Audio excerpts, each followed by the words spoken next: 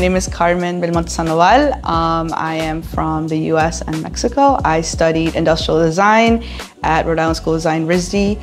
After completing my bachelor's, I came directly to Arsutoria to do the shoe one-year path to focus on footwear because I'm in love with shoes and I want to know more about it, more the technical part, the design, like all aspects of it. So I did a full immersion of it here at Arsutoria. My final collection, I chose to do a sandal, and I first chose the outsole during the design path, and then I made my upper based on this, and so this will be the final shoe.